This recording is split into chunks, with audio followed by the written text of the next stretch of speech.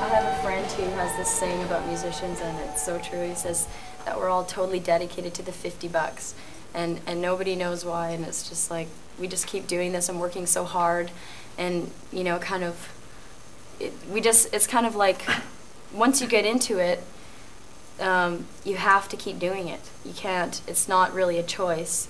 It's like, I think goes for all of us. We couldn't really think of doing anything else now. I think what it is that we're just honest with ourselves, you know, and we're not going to sell our souls to work 9 to 5. This is what we want to do.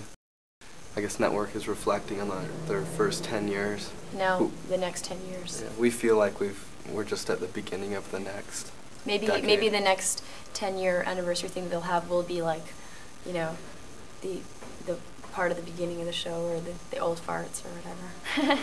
We're still around. Yeah, we'll be in wheelchairs there with oxygen tanks.